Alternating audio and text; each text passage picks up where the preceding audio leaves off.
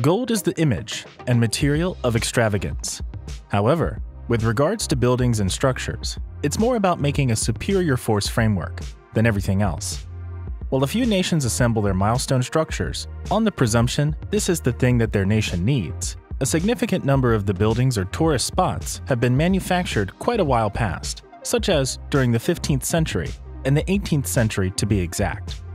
However, it shocks no one when travelers and local people stop and gaze at these extremely huge, brilliant structures.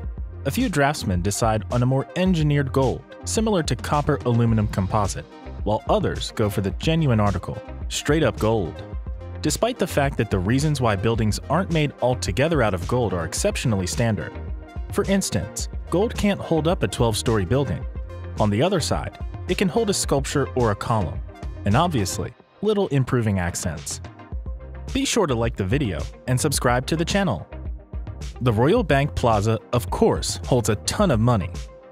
The Royal Bank Plaza, located in Toronto, Canada, is home to the Canadian Royal Bank's headquarters. And as much as that may sound obvious to some, it's a big deal for Canadians. However, what some may not know is that the RB Plaza also has a Fairmont Royal York Hotel, making it the perfect golden hotel is moderately affordable, unlike some others on this list. There are two towers in the plaza, the North Tower and the South Tower, that are of different heights. Although the exterior looks as though it's glimmering in gold, it is instead in bronze gold-colored glass with a hint of mild beige granite accents. Hotel Marc de Riscal is so abstract one would live there forever. The luxurious Hotel Marc de Riscal can be found in the small town of El Ciego, Spain. The exterior of this intriguing shaped hotel is made of large aluminum panels. Each panel is tinted purple, silver, and gold, and shimmers in the evening moonlight. The hotel is also situated on an 1858 vineyard. Since being built in 2006, the hotel has also brought the fruitful grapevines back to life. So much so that this hotel also goes by the name Marc de Riscal Vineyard Hotel. This stunning hotel can cost up to $959 a night. Shwedagon Pagoda is total golden paradise. Shwedagon Pagoda is found in Yangon, Myanmar. Visitors can be treated to a guided tour where they can actually see a couple locks of Buddha's hair. However, what steals the show for this exquisite landmark is that it's covered in gold and the rooftop is blinged out in 4,531 diamonds, which is equivalent to a 72-carat diamond, as the Shwedagon Pagoda official states. It is also home to hundreds of different colored temples, stupas, a commemorative monument that traditionally holds the remains of Buddhist monks, and statues that date as far back as 2,500 years ago. Dubai's frame attraction is ready for Expo 2020. Dubai's brand new attraction is a golden picture frame that stands 150 meters high and 93 meters long. This attraction opened just a few short months ago, in 2018, where tourists can find this very large frame in the town of Zabil Park. Dubai has been adding new landmarks around town just in time for the 2020 Expo, which will be held in Dubai. In addition to the giant frame, Dubai will also be adding a glass bridge just a hop, skip, and a step away.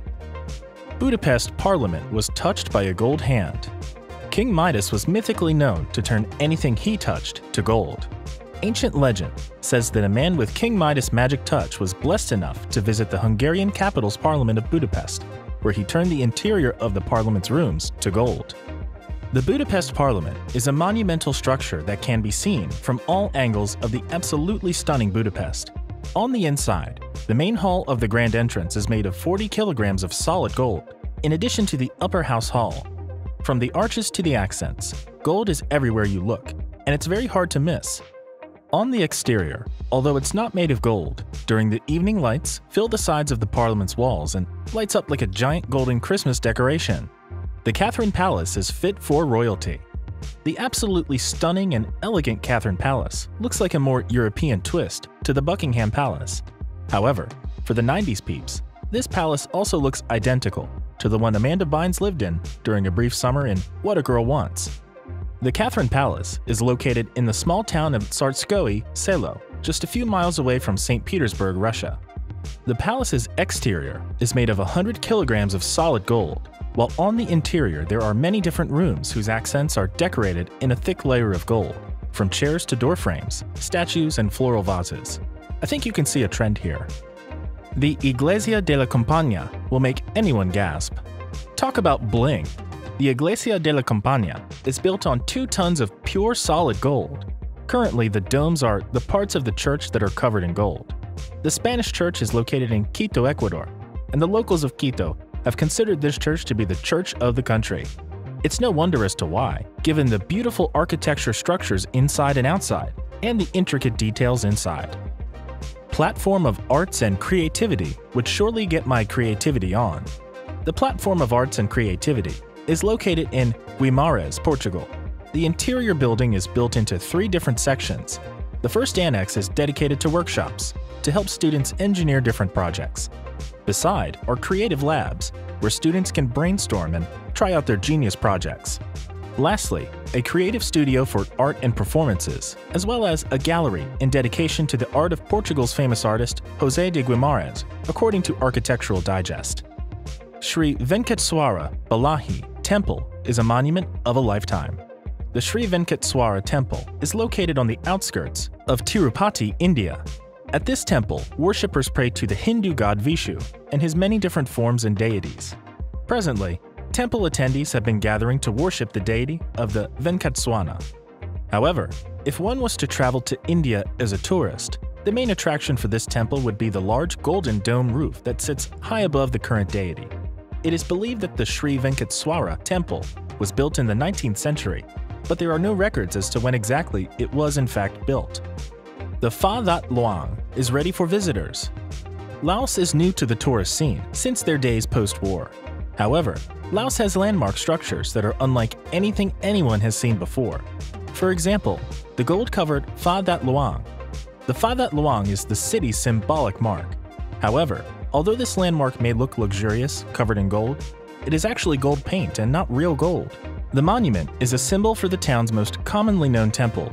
The Pha is built of 45 meters high and 96 meters wide, with 30 small Pha stupas that surround. There are 3 levels on the interior, each of them more narrow than the one below. Tourists are encouraged to visit this landmark at least once in their lifetimes.